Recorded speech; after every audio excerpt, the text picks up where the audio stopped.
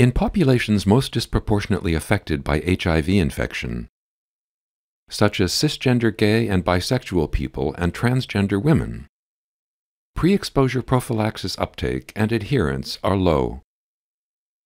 Lenacapavir is an HIV-1 capsid inhibitor that is given twice a year subcutaneously, thus avoiding frequent injection visits or daily oral adherence. However, the efficacy of lenacapavir for pre-exposure prophylaxis has been shown only in cisgender women. In this Phase 3 multinational randomized double-blind trial, 3,265 participants 16 years of age or older were assigned in a 2-to-1 ratio to receive either subcutaneous lenacapavir every 26 weeks or daily oral emtricitabine plus tenofovir disoproxyl fumarate, or FTDF. Participants were cisgender gay, bisexual, or other men, transgender women, transgender men, and gender non-binary persons.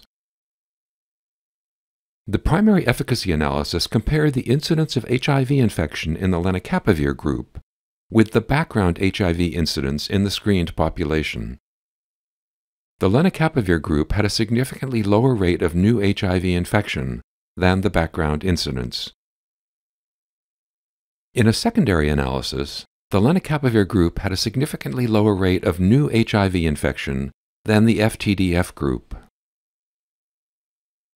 More of the lenacapavir group discontinued treatment due to injection site reactions, but rates in both groups were low, and adverse event rates overall were not higher with lenacapavir.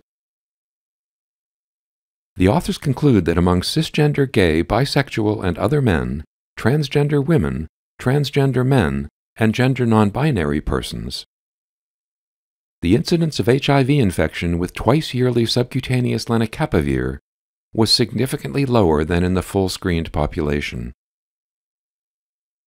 Full trial results are available at NEJM.org.